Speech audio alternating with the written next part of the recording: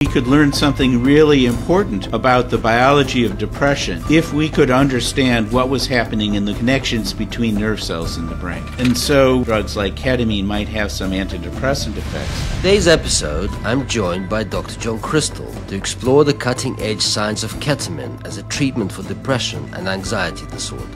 What we were seeing within 24 hours of a single dose was, in many cases, more robust than what you would see with several months of treatment with standard antidepressant medications. Discover how this once controversial anesthetic is unlocking new possibilities in mental health by targeting the brain's NMDA glutamate receptor. People can start to feel better within 2 or 3 hours. Ketamine and esketamine seem to be as effective as electroconvulsive therapy. When you have a more effective treatment for depression like ketamine, you reduce all-cause mortality. Ketamine is the first of what could be a new generation of treatments.